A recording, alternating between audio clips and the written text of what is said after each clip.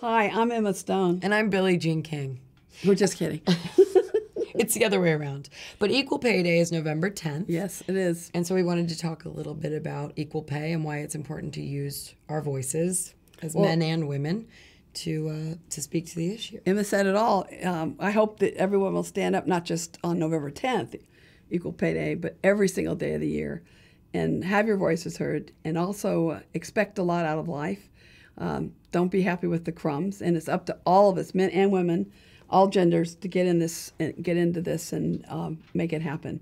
We all need equal pay for equal work, especially single parents, because it affects their family so much. Come on, we got to do this. Yeah, but everyone has to speak up. And women, don't say you're sorry, and don't be happy with just a little. Go for the gold. You can do this. Let's go. And the men too. You have daughters. You have mothers. Everyone has a mother. Let's do it right. Let's be on the right side of history. Equal pay day every day. And hopefully we won't need an equal pay day anymore. Right. That would be great. Because it'll just be every day. Yeah, every day is equal pay day.